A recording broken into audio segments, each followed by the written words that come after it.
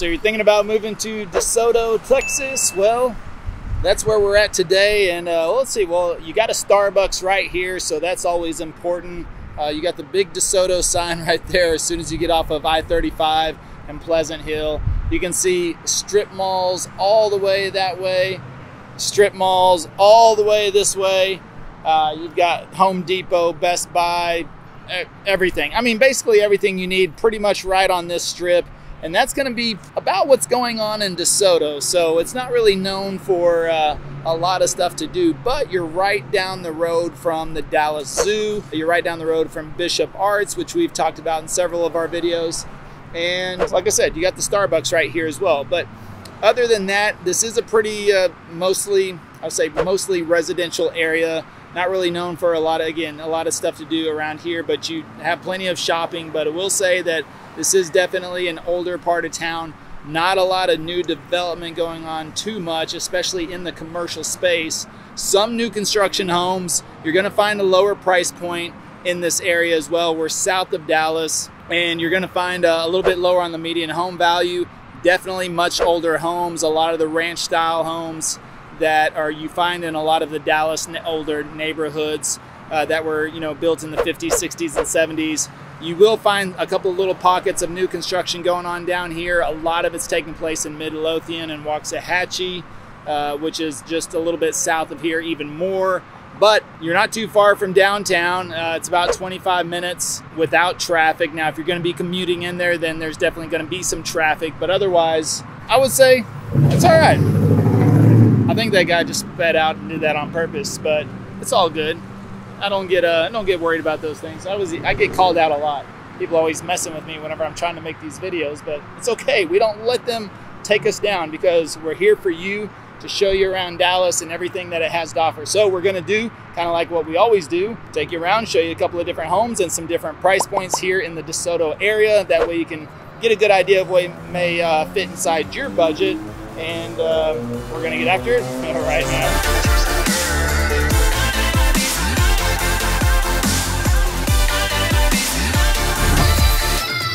All right, so here we are at our first stop, and we are in a new construction community. This home is actually just getting finished up, and it's a 4-bedroom, 4-bath, right at 2,791 square feet, and it is listed right at $495,000. So that's going to put the price per square foot right around $177.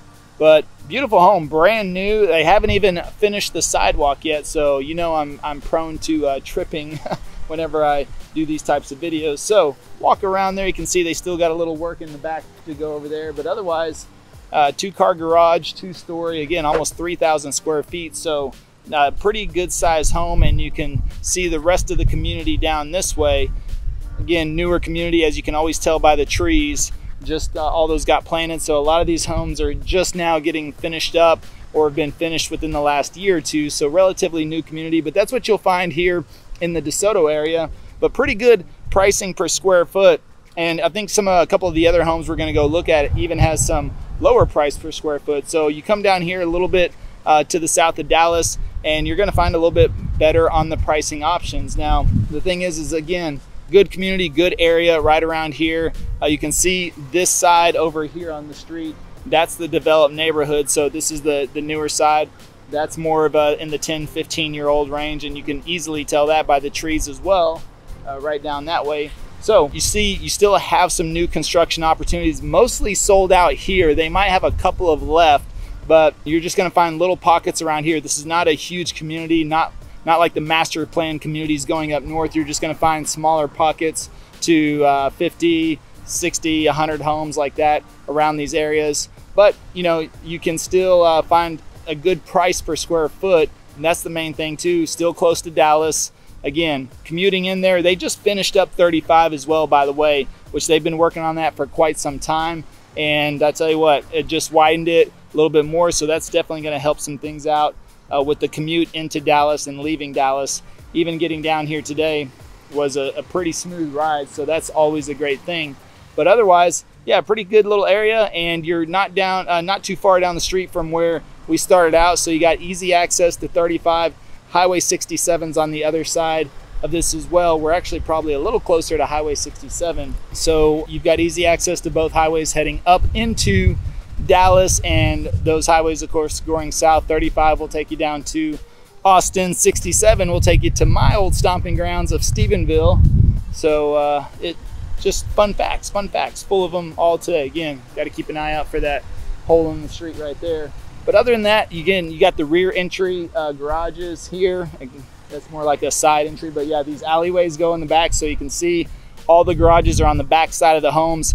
I do like that feature here because it keeps the street mostly clean. You can see not a lot of streets out on the car, and you don't see them parked in the driveway. It just kind of keeps them in the back. I think it gives the neighborhood a nice cleaner feel because you got just a nice smooth look of the yards, no garages and cars kind of hanging out. So, and plus people leave their garage doors open, right? You don't want to see everything that's inside there, everything they're storing inside their home, right? Nobody wants to see all that mess. But anyways, it is fun to hang out in the garage though, when you have the neighborhoods where everyone just hangs out in their garages all over the place. By the way, people have popped out at me before whenever I'm walking down the street, and they come out of their garage and then they start asking me questions. So that's always interesting. But anyways, we'll cruise you around this neighborhood so you can get a little see what else is going on around here, and let's go check out another house.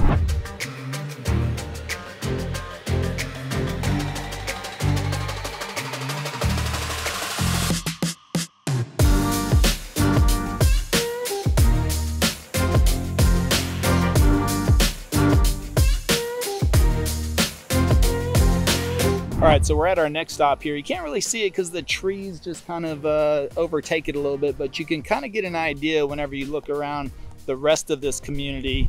Look, you're even right back here on the cul-de-sac. Got some nice woodage back there, you could say. But otherwise, this home was built in 2010, so it is right at $499,000, and it's 3,166 square feet. So built in 2010, that's going to put the price per square foot right around $158, $160 or so on that property. Oh, now you just see a tree right there. But again, it's kind of covered up anyways, and I don't want to walk up in their yard, so you can kind of get a good idea of what's going on around here. Nice and quiet, about 10, 12, 15-year-old community right here, and you can clearly see that by the trees. But everything's still well maintained, nice. It's back here on these, a lot of the streets in this neighborhood are kind of backed off like this. And I will say this, one of the things I do like most about the DeSoto area, especially coming down to South Dallas, you kind of start to hit the edge of hill country. Now, when you get into Dallas, everything's just flat, but you get on the outer edges, especially on the northeast, like Fairview and Lucas. But whenever you come down south here to DeSoto and Cedar Hill, and you get down here by Joel Pool Lake, and then you start moving south, you're just on the outer edges of hill country, which, hill country in Texas is beautiful. And that's one of the only good things about Austin is the hill country down there. But it also limits them on growth, which is why everything is so constricted, and traffic is terrible, and why home prices are so expensive, because they're locked up by the hills. You can't just build everywhere. Plus, you can't run the roads everywhere either. So that's why traffic is terrible in Austin. And here we've got just room to grow, and we can just keep making more loops and more highways and growing out and out and out and out and out. But anyways, great neighborhood. I like that. I stopped in this little shade spot, as you can see. So let me give you some of the more of the homes right back there. But otherwise, yeah, I mean, you're right on the end. This home, you've got, I mean, if you got the kids, I know I would be loving to play out there, get a little dirt bike, mountain bike, everything else you got to run around out there. That would be a lot of fun, I think. You're right here on a nice end quiet of the street, and again, very, very quiet. So not a lot of activity like that's going on around here. But otherwise, we'll cruise you around this neighborhood a little bit. But under 500,000, 3,100 square feet, that's pretty good size on the end of a cul-de-sac. That's what I'm telling you. Your dollar goes a lot further down here in the south of Dallas area. But let's cruise around this neighborhood and let's go check out some more homes.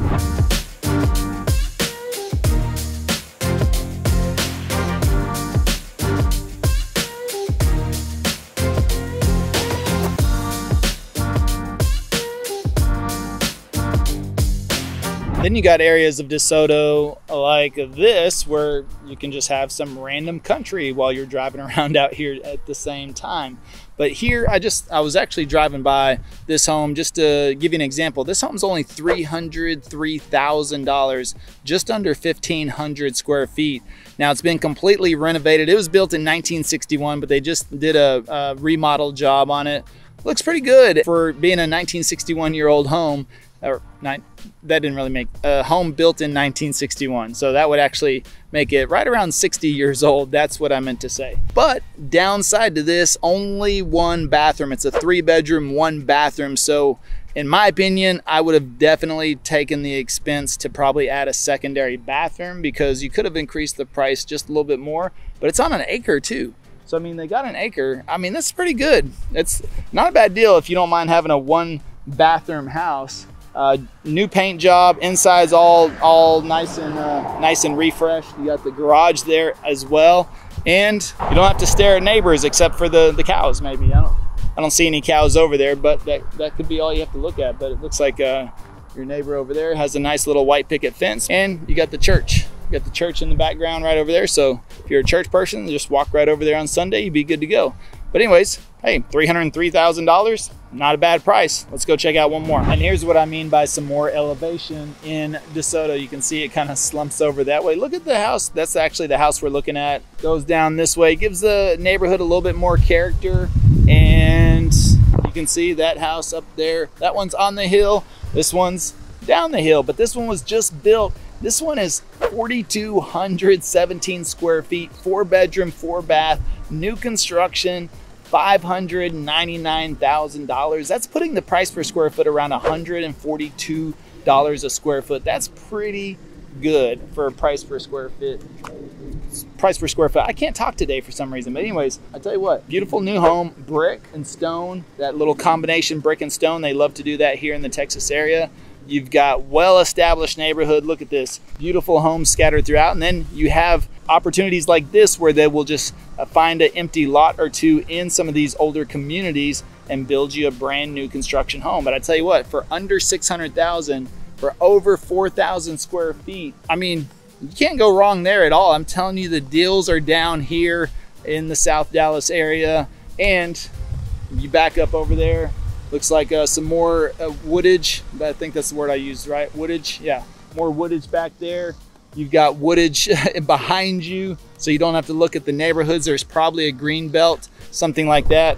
Rear entry, garages on this side. Of course, you can't over there because of the green belt, but still keeps everything nice and clean over here. I tell you what, that's a good deal right there. That's definitely worth taking a look at. So let's cruise you around this neighborhood, wrap everything up. And by the way, I forgot to do my intro too, which is if you're new to this channel and you want to know everything there is about living in Dallas, Texas, make sure you subscribe below, tap the bell for notifications so you can be the first to learn about the current market here in Dallas. And my name's Levi, my partner Travis, the team and I, we get calls, texts, emails every single day, and we love it. So whether you're looking to move in 9 days or 90 days, feel free to give us a call, shoot us a text, or send us an email. We're happy to help you make that smooth move to Dallas. And until next time, well, we hope to show you around town. Now let's go check out the rest of the neighborhood and we'll wrap up DeSoto.